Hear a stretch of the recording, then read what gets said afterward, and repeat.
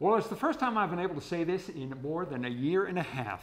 Lynn Archer from the Brass Compass Cafe and Archer's on the Pier in Rockland is with us in the 207 kitchen at our Maine studios. Boy, this feels good. So nice to have you here. It's so nice to be back. What is on the menu today? Well, this is seafood pie. We serve it at Archer's. It's Walt's favorite dish. He orders it almost every time. Your husband? Every time, except for peanut butter and jelly, which we won't talk about right now. But it's a super simple, really fast dish. Okay. So what do you got going here? Some butter that you've melted?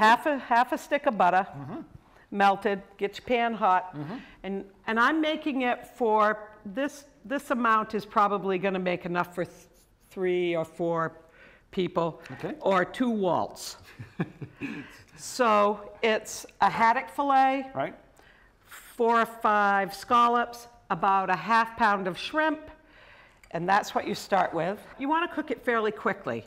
Seafood, real fast, real quick, and your butter should be bubbling just like that. Yep. This cooks in less than 5 minutes. Okay. And overcooked seafood is a sin against nature. Absolutely, it doesn't work. So, and while that's cooking, I'll talk about Newburgh. What do you got here? So this is the other half of the stick of butter. And you can adapt this if you're gluten-free. You can use about a 1/4 cup of cornstarch instead of, I use flour. So a 1/4 cup of flour and about a 1/4 cup of, well, maybe a ½ cup of heavy cream. And then a good splash of sherry, cooking sherry. Yep. And then I use the juice of a fresh lemon because that just goes good with seafood. No substitute for that, yeah. No.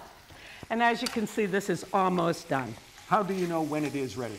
When the fish is cooked through, that's your key, because shrimp doesn't take long and neither do scallops. So, is this a little tricky though, because you've got a decent sized piece of haddock in there, and I would think that the shrimp would cook faster than the haddock. They do, but it's not a big deal. You don't have to worry about it. It's not a big deal. Okay. They all really cook about the same amount of time. Okay. Because when they go into the casserole, when you pour this on top and they go into the casserole, then it's basically you bring it up to a bubble and you finish it with some crumbs, put it in the oven, real hot oven, about 425.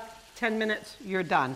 And of course, at the restaurant, we have broiler, so we just actually, it's already cooked. Okay. So you just put it under the broiler, which you can do in your home if you want to. Yep. But you can see that's basically almost done. And it's gonna finish really quickly. So, you know, restaurant cooking, it has to be fast. You wanna put out your meals, and you wanna put out the best products. So I love what my friend Tina always says. You cook the best food because you use the freshest products you can possibly buy. Fresh fish. So that's really about it until you add. I can see why Walt likes this dish. Yeah. I can see why a lot of people like this dish. It is one of our best sellers. You know, and I haven't done this, but as I'm cooking this, I'm thinking about this. This would be beautiful over pasta. Yes, it would.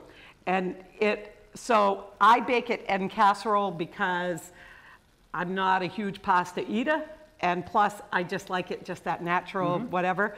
But this nice dish, if you poured that over pasta, beautiful. This is a great dish too as the weather gets cooler. Good hearty, stick to your ribs kind of meal. Yep, and that's it.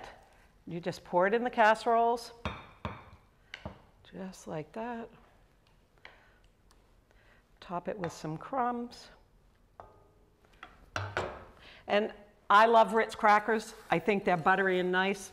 So I usually use either breadcrumbs or Ritz cracker crumbs. And just like that. And as I said, 425 in the oven. You can pop it under the broiler for 5 minutes because it is already fully cooked.